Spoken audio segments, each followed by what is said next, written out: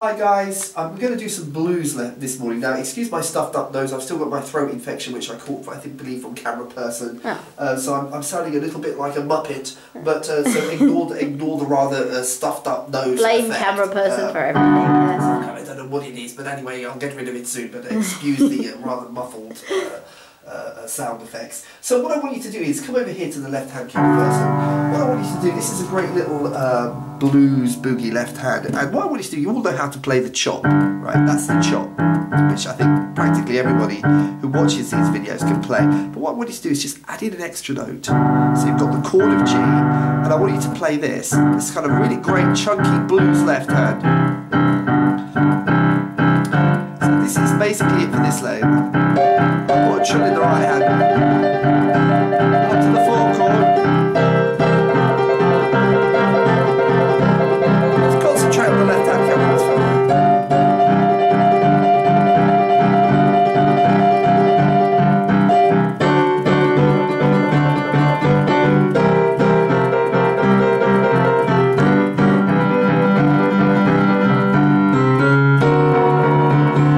Right hand, what I wanted to do, particularly if you're a novice or a total beginner, make it really simple. Just play 2 notes, play the 5th and the 7th, and do it in time to the left hand so your coordination isn't too challenged. So do something really simple like this if you're a beginner. So the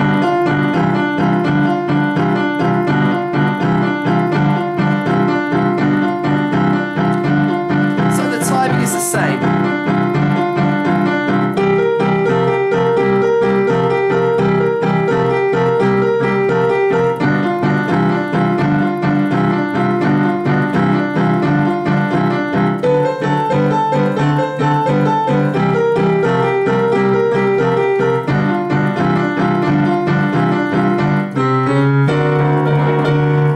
Done that doesn't sound very bluesy, you know, but it will get your hand coordination in sync, you know. So once you practice that for a week and you can do that, then you can sort of do more advanced stuff. But the thing is to get the basics right. So do make sure you get that left hand and do that trill. And once you've got that sort, then you can start sort of improvising with the blues scale, which we did in the last lesson, stuff like this kind of, you know.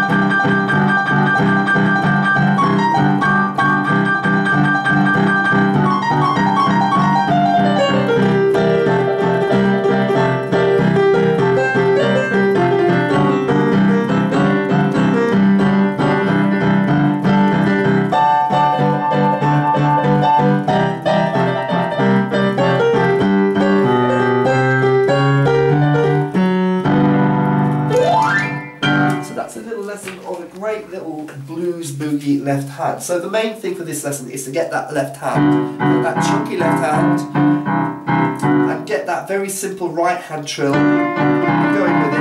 And then once you've kind of mastered that and you can play it perfectly hands together, then start putting the blues scale over it. I did the blues scale in the last lesson. I might put a link to it so that you can revise the blues scale. And as always, if you can read sheet music, do make sure if you're following this lesson, you're a subscriber, that you do have the Badass Boogie bundles. The price has been frozen down for the past, I think, 5 years. We keep saying we're going to update the website, but if you want the frozen prices, now is the time to get them. We haven't raised our prices now for years. They're still at the sort of 1876 prices, so if you want to take advantage of that, do go out to our website. I put an icon there, or look at the description and print out the bundles. They're a PDF download. Each bundle is about 130 pages of world-class boogie woogie sheet music, and you're going to be playing in a matter of hours rather than years when you have the sheet music in front of you. So do go to our website and get the boogie woogie sheet music.